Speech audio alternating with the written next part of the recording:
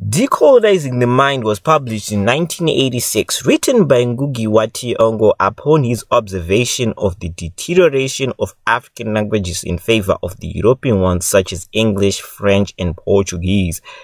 Decolonizing the Mind is an argumentative magnum opus of sound reasoning. It seeks to address and condemn the replacement of African languages in modern African social circles. As to Ngugi, in order to truly be free of the legacy of colonization, all native Africans must reject foreign languages as a dominant medium of communication. This compelling essay touches on themes such as colonization, neocolonization, decolonization, for loss of culture, identity, the meaning of progress, and of course, the theory of language. The book boasts of 2 chapters: the language of African literature, the language of African theater, the language of African fiction, and the quest of relevance.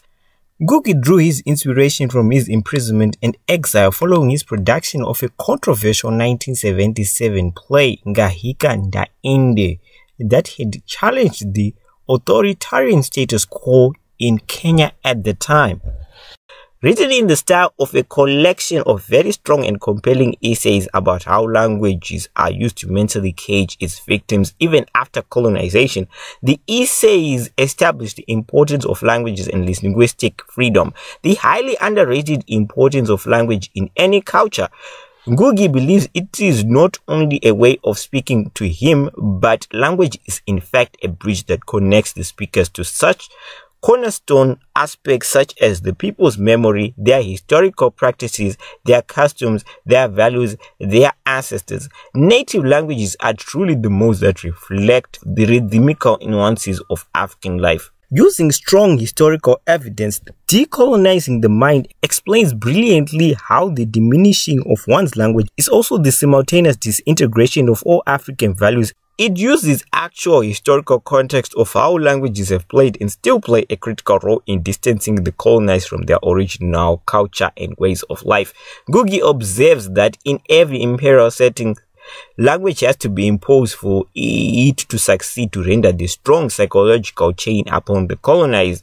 This is not by coincidence, but it's because the colonizers have found that forcing their own language upon the natives is one of the best ways they could cut them from their sense of self and in turn become submissive to them. To develop an inferiority complex that would prevent them from challenging their settlers from seizing their native ancestral lands, which of course worked. The essay observes that the African cultural deterioration in the face of the loss of its native languages is not by coincidence, but a carefully constructed process, a careful colonial process that was so efficient that it lasted to even today, called neocolonialism. With this book, Ngugi highlights just how crucial language preservation is. As he puts it, communication between human beings facilitates the evolution of a culture, he argues, but language also carries the histories, values, and aesthetics of culture along with it. As he puts it, language as culture is the collective memory bank of a people's experience in history. So once this bridge is burned, the natives are robbed of their sense of belongings as dignified human beings on this earth, he writes. Colonial alienation is like the separation of the mind from the body, so that they are occupying 2 unrelated linguistic spheres in the same person. On a larger scale, it is like producing a society of bodiless heads and headless bodies, he argues in Decolonizing the Mind. The book vividly explains the importance of our native cultural languages as Africans who respect their history and identity. As he puts it, the use of language is central to a people's definition of themselves in relation to the entire universe.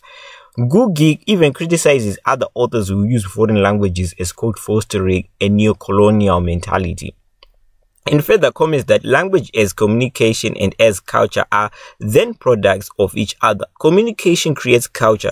Culture is a means of communication. Language carries culture, and culture carries, particularly through orature and literature, the entire body of values by which we come to perceive ourselves and our place in the world.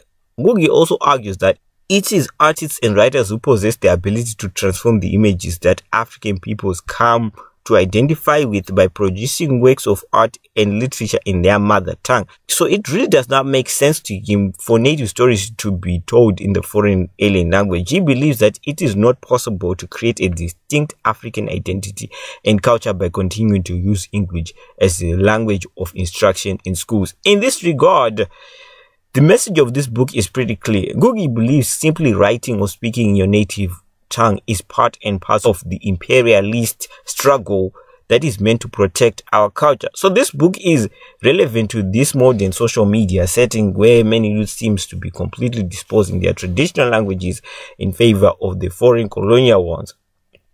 It directly condemns the use of foreign languages to tell African stories, let alone to abandon the native languages in their entirety.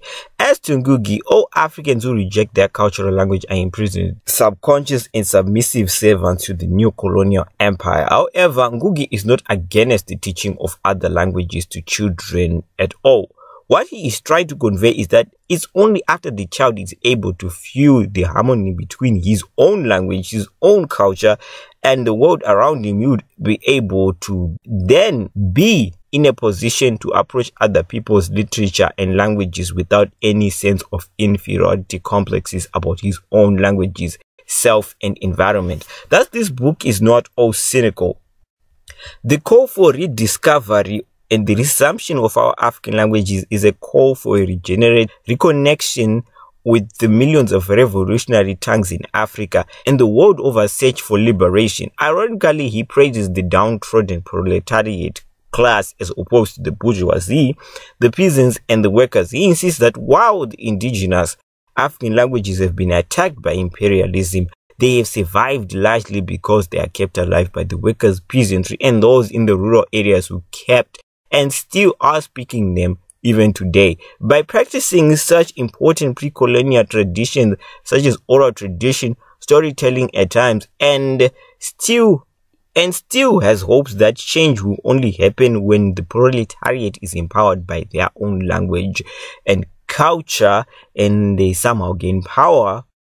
This book is a focal point of the ongoing debate in academic circles of whether English and other colonial languages should continue to be taught in African schools, dubbed as the language debate or the African language debate. It's a complicated discussion. That is why we created a full special edition on the whole issue. You can watch it when you go through this link to watch the MIMSI special edition dedicated to the language debate. If you have an African novel you want to see Dudu summarize, do not hesitate to comment below. Don't forget to subscribe for more original, great Afrocentric content like this. Thanks for watching MIMSI Dudu summaries.